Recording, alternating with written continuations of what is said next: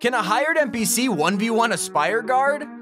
Those pesky Spire Guardians, God, they're annoying, especially if you don't have good loot. So, I had the question, what if I just take my YouTube money and pay someone else to fight them? Yes, sir. In Season 6, I can just hire an NPC. Maybe I can make them fight the Spire Guardian. Let's go ahead and try it out. Okay, so I'm leading them to the guards, and yep, they're actually gonna duke it out. Let's go. It's fair to say the Spire Guard ended up landing more shots, but the NPC was actually invincible to the damage, so yeah, after a long fight, our hired NPC came out victorious, and honestly, none of us were expecting this to work. Yep, an NPC can indeed 1v1 a Spire Guard. Myth confirmed. Does the bow have unlimited range? When we all got our hands on the new bows this season, I think a lot of us had the same question, just exactly how far can they go? A common myth is that the bows actually have unlimited range and you can fire arrows anywhere you want, so of course I just had to test it. I mean, there have been some insane distance bow shots out there, but just exactly how far can it go? We started off with 200 meters and it hit, then in testing we did 350, 400, and even 450 meters, and the bow still hits those ranges. But when we got to 500 meters, the bow did reach the enemy, and it literally hits the enemy and sticks inside of them without doing any damage. Unfortunately, myth busted. Can you fly across the map with an exploding car? I mean, this one is a pretty interesting question. If it's true, it'd be a very helpful technique. We want to know if you could use an exploding car to fly yourself across the map, and naturally, we just went for it. Okay, so we gotta destroy the car to the brink of like exploding it and then grab a nearby chicken. If you put the chicken in a box and then shoot the car, it kind of explodes and it goes flying into the air. So we had to be quick with this. We grabbed the chicken and ran under the car so it would land on us. And it actually sent us flying extremely far, and it's probably one of the best rotations in the game right now, so it's kind of broken. So surprisingly, myth has actually been confirmed. Can a car or a boat take a Spire launch pad? The Spire launch pads have been some of the most useful ways to get around this season, but can you take a car or a boat up on the launch pad? Well, it's a pretty common myth, so we gave it our best shot. We built a huge ramp up to the Spire pad and then firstly drove a car up to the launch pad. Sure enough, it did launch our car right off of the Spire and we flew through the sky, and then we did the same exact thing with a boat. It was a little hard to get up there, but we managed to push it to the ramp and boost our way to the top of the tower. And of course, the Spire launched our boat straight off the pad just like the cars, so this myth is indeed confirmed. Can you use the reactors at Steamy Stacks while being a prop? Okay, this one's pretty funny. So the myth is whether or not you could use the chimneys at Steamy Stacks to glide as a prop. So I headed over to the Jekyll NPC at Steamy and bought a random prop disguise for 75 gold. Then I ran over as a barrel over to the chimneys and jumped in. Well, it turns out that you actually can fly around as a prop, but there's a big warning here, people. You can't glide as a prop, so you're just gonna plummet straight to the ground. I guess what I'm trying to say is it's not as useful in the slightest, but it's kind of funny, and also I would say that it's somewhat confirmed. But can a tame pack of raptors win against the Spire Guard? With the raptors now being in the game, it's definitely spicing things up. So we know that hired NPCs can fight the Spire Guardians, but obviously what about raptors? This was super hard to test out because of just how broken taming is right now, so we had to use the Hunter's Cloak. We hopped in a battle lab and tamed a pack of raptors and lured them to a Spire Guard. Naturally, they began fighting each other. The Spire Guards put up a really tough fight and took out 2 of the raptors, however the final raptor got the last laugh as it killed the Spire Guard. I gotta admit, a super close battle, but the raptors came out on top this time. Myth confirmed. Can you rocket ride the egg launcher?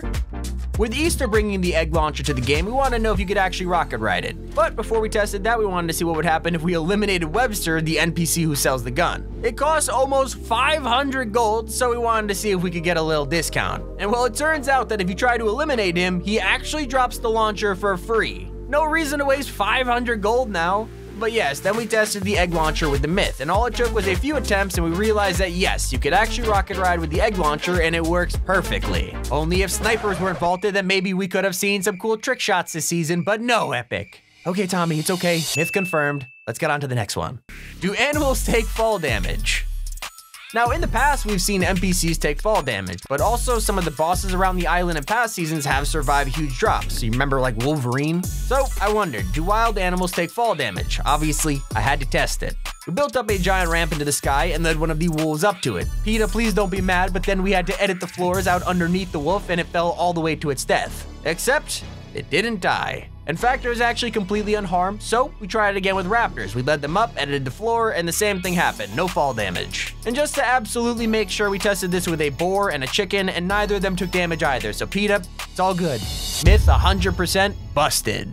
Do bushes hide you from Spire Guardians or raptors?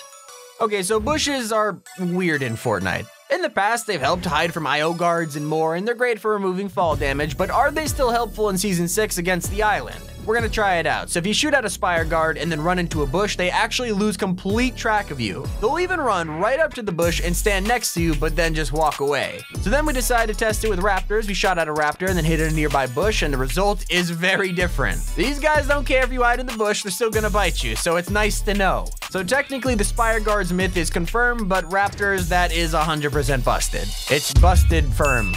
Confirmed busted. Confusted. Can you shockwave bow someone while they're gliding?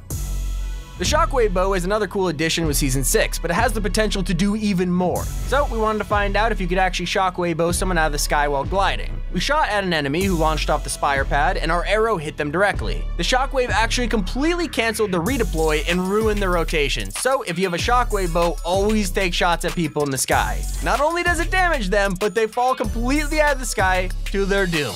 Myth 100% confirmed. Can animals take the Spire pads?